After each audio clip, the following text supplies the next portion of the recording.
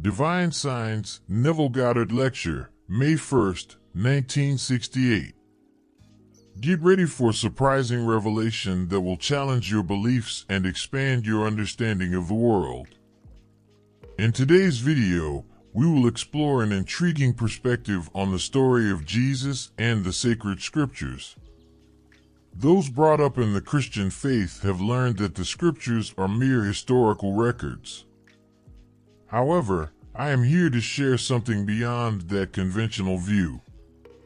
The story of Jesus, from his conception by the Holy Spirit to his ascension to heaven, is much more than a simple secular account. As we delve into the visions of the Old and New Testaments, we will discover that these narratives are more than mere written words. They are windows into an eternal reality, a profound calling, and a transcendental message that goes beyond time and space. But here's the intriguing secret. What seems to be just one person on paper is, in fact, a personified state of consciousness, an internal transformation that surpasses human understanding and invites us to explore the deepest mysteries of existence. So, get ready to open your mind to possibilities.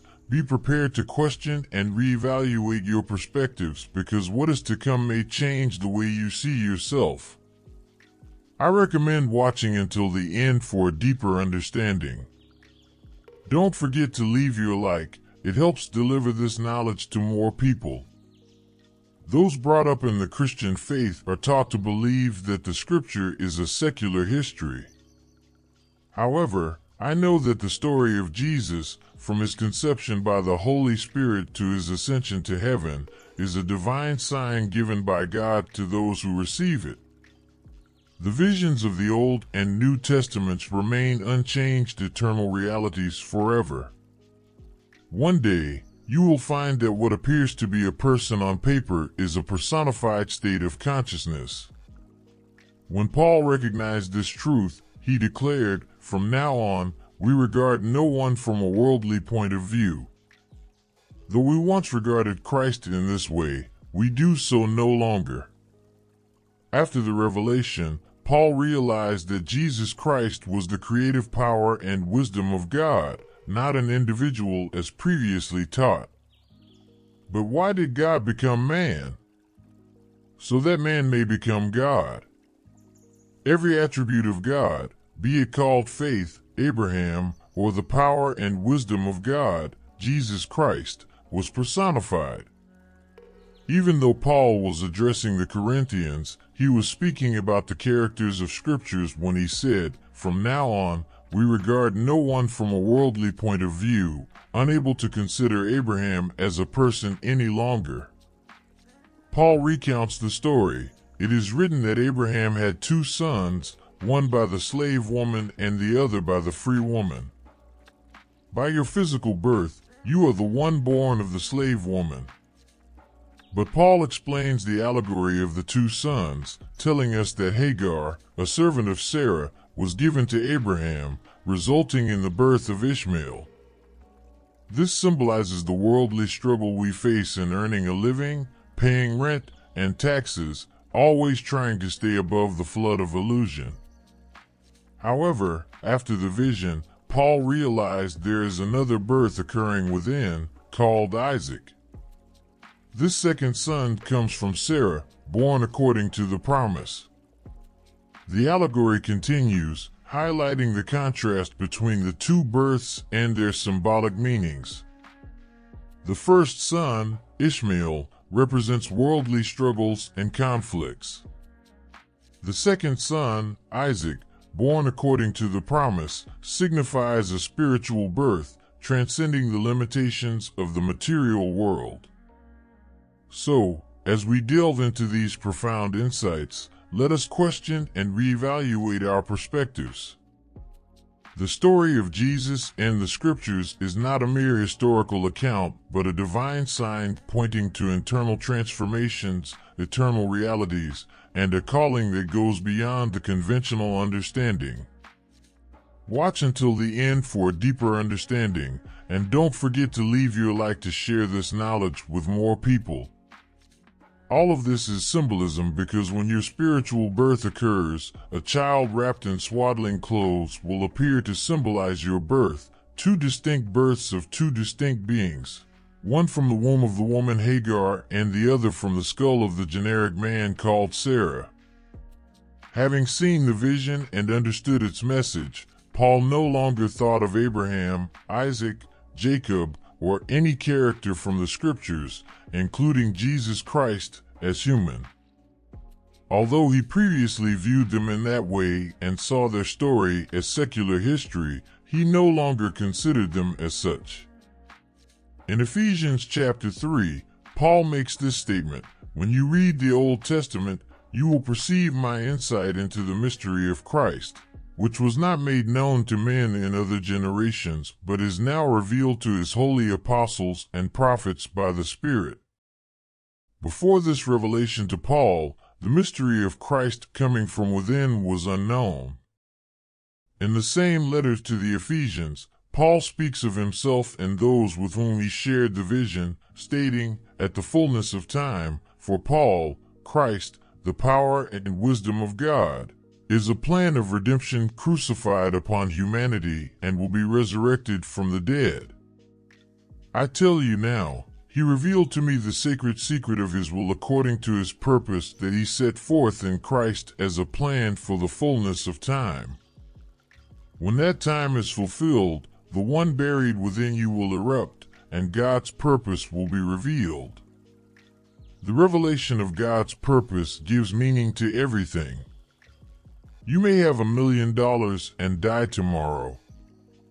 Those who inherit your property will talk about you superficially, but within 3 generations, they will forget. This is the world. However, there is a plan buried within you that reveals God's purpose and gives meaning to life.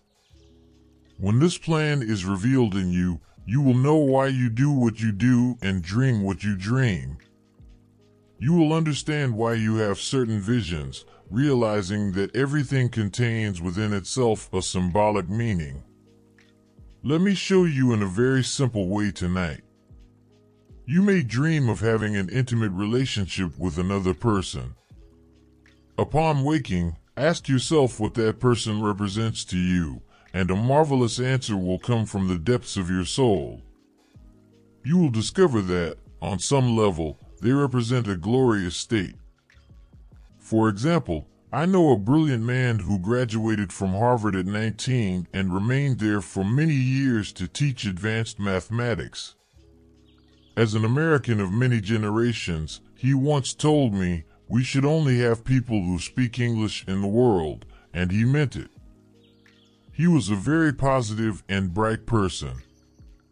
If you dream of seeing this man in a relationship, upon waking, you'll realize that he represents something positive, strong, and intellectual.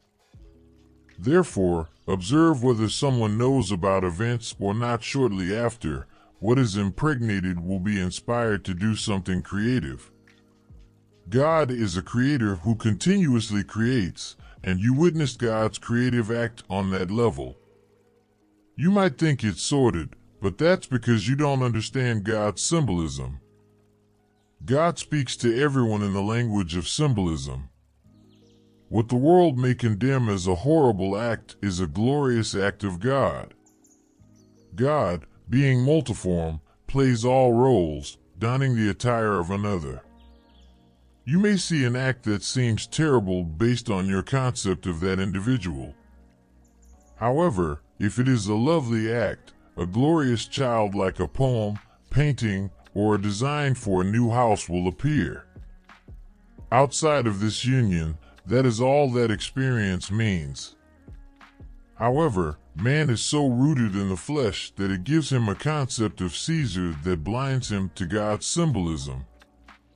Whether or not you believe me, the story of Jesus from his conception by the Holy Spirit to his ascension into heaven is simply a sign given by God to those who receive it.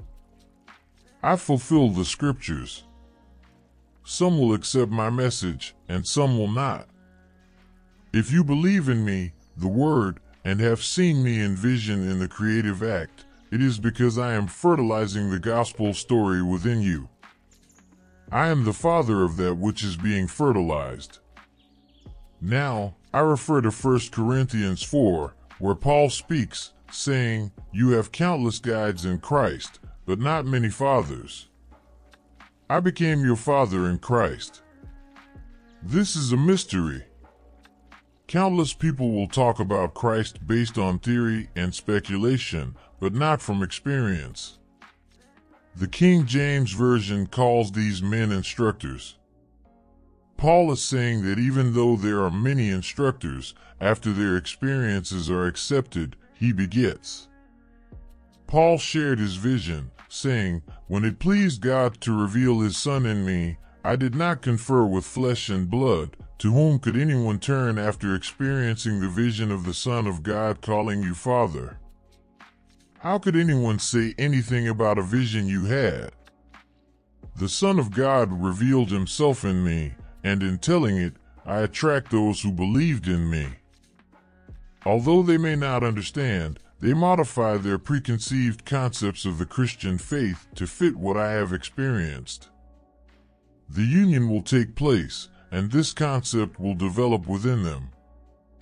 God, being multiform, uses Neville or anyone who has revealed the pattern within, and using that mask, he unites with someone who has accepted the story of salvation. Having fertilized the pattern, it develops within him. In 1929, I had union with the resurrected Lord, and 30 years later, in 1959, born high. If the role you are predestined to play in the body of God requires a shorter interval, your birth may happen sooner. But my part has been a complete unfolding of the scriptures, and it took 30 years. We are told that when Jesus began his ministry, he was about 30 years old. This does not mean 30 years after physical birth, but 30 years after spiritual union. When your spiritual birth will occur, only the Father knows. But we are told in the book of Habakkuk, "For the vision is yet for an appointed time. It hastens toward the goal, and it will not fail. Though it delays, wait for it will certainly come, it will not delay." Paul tells us there are 8 levels in the body of God: apostles, prophets, teachers, miracle workers, and so on. If you are destined to play something different from an apostle, perhaps the latent time between union and the birth of that specific part is not the same. There is no dream or vision without meaning because God speaks to man through the dream and reveals himself in a vision. What you experienced in the vision is right for that particular level of your being. But when reduced to this level, the thought would be totally wrong. Man, having eaten from the tree of the knowledge of good and evil, decides what is right and what is wrong, thus falling into the swamp of confusion. But when he turns around, he discovers that nothing is right or wrong. At one level, it is right, and at another, it is wrong. Therefore, learn to accept all levels, and in doing so, you will like the tree of life to discover that all levels, when seen from there, are right when you know how to interpret them. He revealed to me the mystery of his sacred will according to his purpose, which he established as a plan in Christ for the fulfillment of the times. Now, I know that Christ is not a person, and I do not consider any biblical character from a human point of view, but rather a personified state of consciousness. Once, I considered Christ from a human point of view, but now I see him as the creative power of imagination and the wisdom of imagination with a plan buried in that power. Now I know that I am the cross that God's power carries when his plan of salvation unfolds in me. He awakened and resurrected in me, and the whole story of Jesus Christ unfolded and revealed itself as God the Father. I have shared my experiences. If the world does not believe me, it truly does not matter, as I will find my remnant, my 10% who believed in my story despite what they believed previously. In this audience, some who regularly attend continue to bring their barriers with them and do not accept my story. Others, carrying their preconceived misconceptions about the scriptures, leave and never return. A friend brought a lovely lady to the last lecture. When she said she would consider my theories, I told her that these are not theories, I speak from personal experience. She said, "But I am an ordained minister," and I replied, "That means nothing to me." Have you had the vision of Christ? The one who ordained you had the vision of Christ. If it's a blind person leading another blind person, you cannot consider my theories. Only what I have experienced. If it does not fit into your prefabricated misconception of the scriptures, that's okay. But I am sharing my visions, my experiences are all revelations, not theories. She was very kind and left, saying that this was her first lecture. You don't come once and hear something so radically different from what you were trained to believe and expect to swallow it hook, line, and sinker. I would ask my friend to lend her my book Resurrection and to read the chapter about resurrection. It's all documented. I have referenced the Old Testament, and like Paul, I ask her to keep in mind my interpretation of the Old Testament when reading my experiences. If she does, she will find the light coming from what she did not understand before as the pattern awakened in me. The New Testament is the fulfillment of the Old, not the other way around. The pattern, the mystery of His will, remains sealed in the Old Testament until the fulfillment of the times when the seal is broken and the individual man resurrects, fulfilling the scriptures. If you test your creative power at this level, the statement, "All that you desire, believe that you have received it, and you will receive it," will no longer be a grand theory spoken by the mouth, but will be known through experience. Believe that you are the man or woman you desire to be. Capture the feeling that you have already arrived. Look at your world from that assumption, knowing your truth, and believe that your assumption has its appointed time to flourish. Persist in your belief. No power on earth can prevent it from becoming a reality. This is Christianity. There is no limit to your creative power. The most terrible problem will be solved if you only conceive a solution in your mind.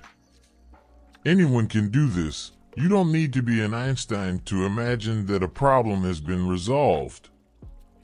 Do not limit your creative power by determining the forms and means for it to happen, because imagination has at its disposal ways that are beyond discovery.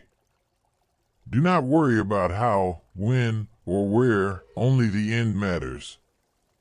If you are in debt, what is the solution? Winning the lottery or a rich uncle passing away and leaving his fortune to you? No, the end is that you are debt-free. How would you feel if all your bills were paid? Assume that feeling and let imagination harden that feeling into a fact. Every problem has a solution. Imagine the solution and assume it is true. What would you see and do if it were true? How would you feel? Persist in that feeling, and in a way no one knows, the solution will come. Nothing is impossible for God, and God is crucified in you as your own wonderful human imagination. There has never been another God, and there will never be another, and all things are possible to Him. If you can imagine the end, knowing that all things are possible to imagination, and remain faithful to that assumption as if it were true, imagination will solidify into fact. Remember, the creative power does not operate by itself. Knowing what to do is not enough. You, the operative power of imagination, must be willing to assume that things are as you want them to be before they happen. Now, let's return to the divine signs. The Bible begins with the story of Abraham, which is an allegory, a story told as if it were true, allowing the reader to discover its fictional nature and learn its lesson. If the story of Abraham, Sarah, and their descendants Isaac, as well as the story of Abraham, Hagar, and their descendants Ishmael, are allegories, and Abraham is the father of us all, where is the reality of the story? The New Testament begins like this. This is the genealogy of Jesus Christ, the son of David, the son of Abraham. Abraham begot Isaac, Isaac begot Jacob, and Jacob begot Judah and his brothers. If Abraham, the source of all life, is an allegory, then everything is an allegory, including Jesus Christ, as he is the culmination of the entire genealogy that begins in the first chapter of Matthew. Research, and you will discover that the scriptures are a marvelous plan of salvation buried in Christ, the creative power and wisdom of God crucified in man as his own wonderful human imagination. Knowing that the plan is contained within you, belief will awaken it. You may completely ignore when the plan was fertilized, but it must be fertilized by the one who has awakened from the dream of life, because the plan to be born is spirit. The one who has not yet awakened can be used to create a beautiful poem, a play, or a wonderful story at this level, but God's plan of salvation can only be fertilized by the one who has already risen from the dead. God, being multiform, will assume that mass to play that role. Now, let us enter into silence.